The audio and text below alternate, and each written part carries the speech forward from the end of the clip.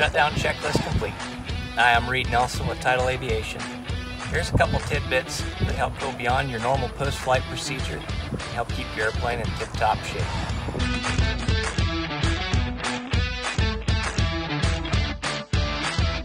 Alright, so one of the first things I like to do right after I shut down is take good care of my headsets. You want to take good care of your headsets because this is your main line of communication between you and air traffic control. If they can't hear you or you can't hear them, somebody's going to have a bad day. So we want to take good care of our headsets. One of the very first things I do before any passengers get out of the airplane is I like to unplug the headset from the center console. Inevitably, somebody's going to trip on a cord as they're stepping out of the airplane, and it's going to work out a whole lot better if the cord's unplugged. The next thing we want to do is take particular care how we store the headset. Sometimes we'll see the headset is set on the back of a seat like this. And Bose actually recommends not doing that. Over time, the tension and the pressure on these ear cushions will actually damage the ear cushions and their ability to reduce the noise.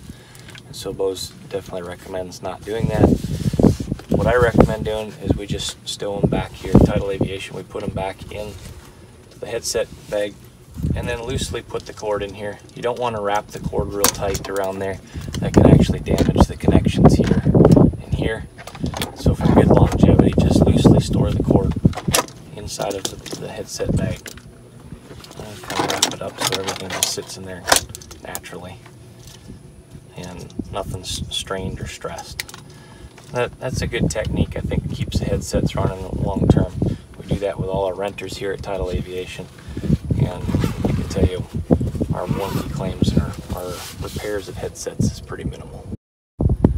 One of the features on the Cirrus aircraft that I love are the cup holders.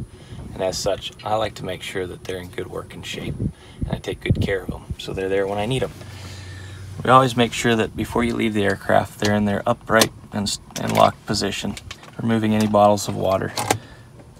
This ensures that the next person to get in the airplane doesn't accidentally step on them.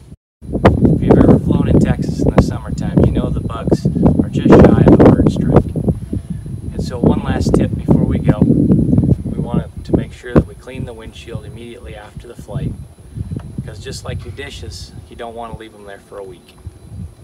One of the techniques we'll use, besides referring to the POH, our Pilot Operating Handbook, Chapter 8, Cirrus offers some great suggestions on how to properly clean your windshield, as well as what chemicals not to use on the acrylic.